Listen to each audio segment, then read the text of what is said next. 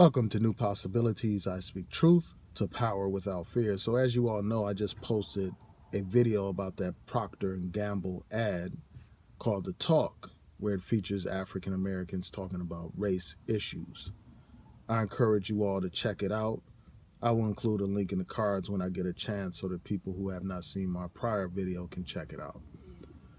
So you have people, as I mentioned before in my prior video, you have white people complaining that the ad is racist. And now you actually have some black people complaining about the video not featuring black men or black fathers talking to their children. And the thing is about that point, it is that it comes from these conservatives. It's a point that was raised by the conservatives to try to deflect from the real message of that ad. And apparently it's having some kind of traction because I'm hearing, a lot of black people starting to parrot what these conservatives are saying. And all they're trying to do is like take the conversation off track to derail the conversation about race and have people talking about family values and personal responsibility. And that's just a way for society to absolve itself of its responsibility, to absolve itself of charges of racism and bigotry. And unfortunately, a lot of people are getting sidetracked into that discussion from what I can see. So I want to talk about this issue real briefly. First of all, there are two black fathers featured in that ad. Now, these black fathers are not talking in the ad, but they're present in the ad. So there's no absence of a black father on that ad. So that's the first point. The second point is this. We know that the reality is that many of our children are raised in single-parent households, whether we like it or not. That's the reality.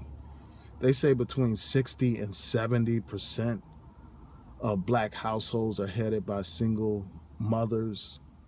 So it is not unrealistic to feature a lot of black women talking to their children. And even if people are married, that doesn't mean that the black woman can't be the one talking to the children, advising them about race issues as well. I think part of the issue is that, we're in a situation where we don't like to hear black female voices. Like we want to see, the black man up front all the time, being the spokesperson, being the one talking about these issues. And of course, there's a role for leadership for black men. Obviously, I support black male leadership and stuff like that. But I think that too often, part of the driving force behind this animosity that people have towards this commercial is this whole idea that that people don't want black women really speaking for black people. They don't want the black woman to be the primary voice or a dominant voice in the black community. So I think that that's partly at play, this whole male chauvinism thing that goes on in the black community. We see it in black organizations. We see it in the black church. So I think that that's partly why this side issue is becoming gaining traction or becoming something that's trying to dominate the discussion, when really the discussion should be about the racism in America, the police harassment, the police brutality, the continued racial animosity, and just animus.